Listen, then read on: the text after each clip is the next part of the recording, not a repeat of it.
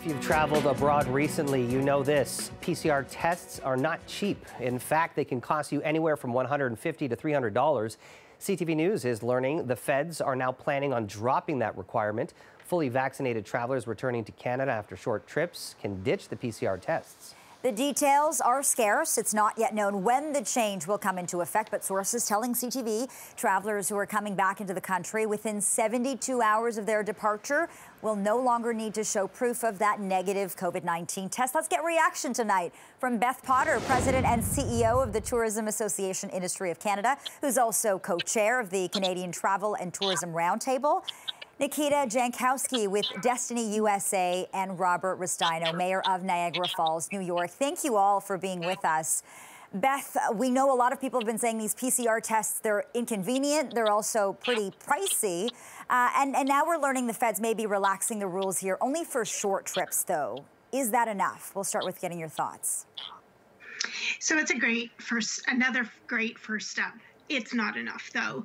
Canadian tourism businesses, count on their American friends to come across the border and participate in our attractions, our events, our great Canadian experiences. And so while the Americans still have to do a PCR test to come into Canada, that is still a challenge for our industry here.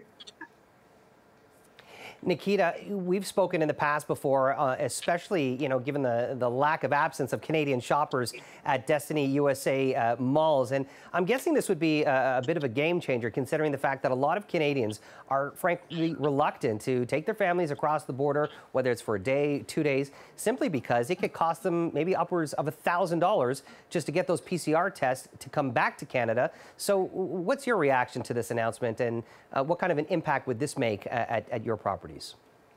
So as Beth just mentioned, yes, it is definitely a start, and we are ecstatic about this because we're moving in the right direction. We've been receiving several messages from Canadians asking about the testing and if we know any different locations where they can get testing done. So it's been a top priority for us to provide that information. So it takes a little bit of weight off of our shoulders, and as far as our Canadian guests coming down as well. So this is a big lift, and so it's definitely a step in the right direction for everyone. Okay, that's good to hear, Mayor Restaino.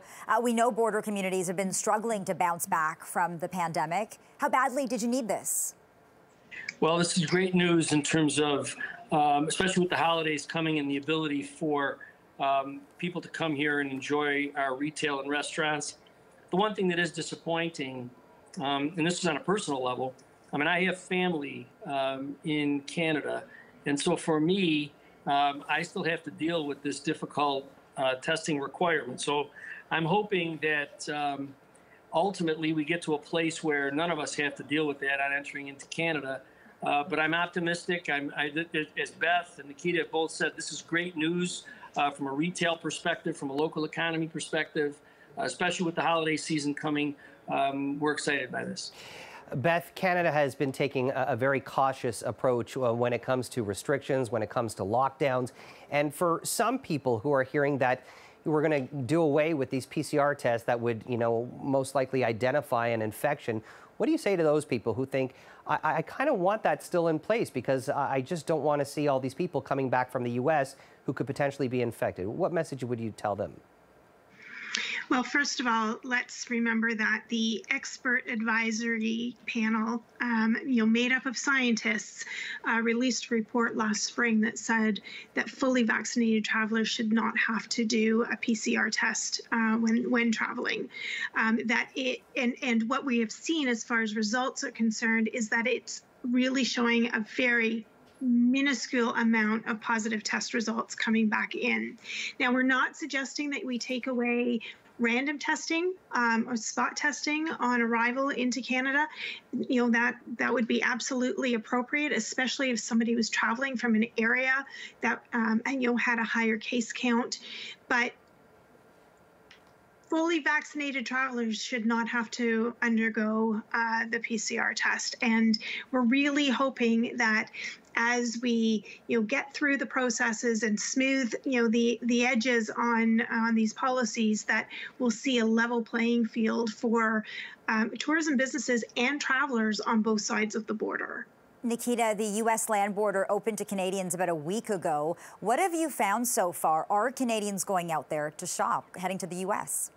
So we are seeing some Canadian traffic. There has been an uptick, according to many of our tenants, that there are some Canadian shoppers that are back in town.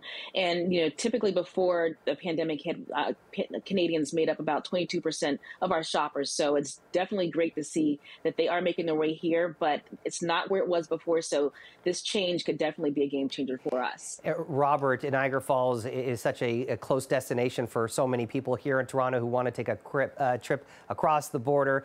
But for many people, they've just been reluctant to because of these ongoing restrictions, the tests that are required. What kind of impact do you think that this is going to make now that these restrictions will be lifted for you in your city? Well, I know that we have, since the border had been opened, we've seen an uptick in many of our Canadian friends coming here. This certainly will broaden that, and we're looking forward to that. I think that the ability to attract some of that business back again is really important for so many of our small businesses and our retailers. So I think it's going to be a great opportunity. And again, as I said earlier, with the holiday season coming, this is a great time for our local retails. Beth, all eyes on tomorrow. We know the leaders of Canada, Mexico, and the U.S. are meeting for the Three Amigos Summit in Washington. What will you be watching for, and are you hoping that they further relax travel rules?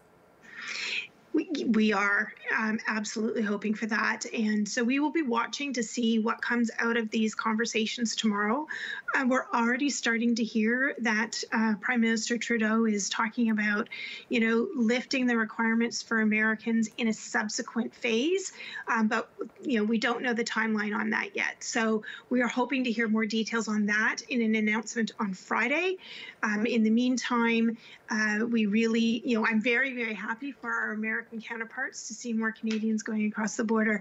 We'd really like to welcome them back across the border to here in Canada. So really hoping that we see a movement on this in the coming days. And Nikita, if there's one thing that Canadians love is they love doing their cross-border shopping. And specifically, it's because you guys offer a lot of deals in the U.S. that you just simply can't get in Canada. So for any of our viewers that are watching right now, they might not be familiar with Destiny USA properties and malls, and you can give us a sense of what it's like, because it encompasses everything from shopping to entertainment to food. Tell us about it.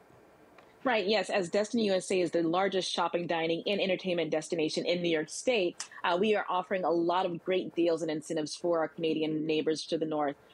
We have our hotel on property, the Embassy Suites by Hilton at Destiny USA, offering 20% off to all Canadian guests. We have the I Love New York Welcome Center right there at Destiny USA that's offering 10% off of all of the I Love New York logoed gear, because that's a really popular item with a lot of our Canadian guests. We also have a whole list on our website dedicated to our Canadian guests, what you can expect. It has testing sites as well. It also has the different discounts and just a lot of information that, and also what's new, because we have a lot of new stores that have opened, a lot of new opportunities for them to shop, dine, play, and stay at Destiny USA. Now, Jamie was just talking about the shopping and the deals. Mayor, I'm hoping you can answer this. I want to talk about the timing of this move, because the holidays are right around the corner. How do you think this will impact businesses at this time of year when, the holidays are so important for business?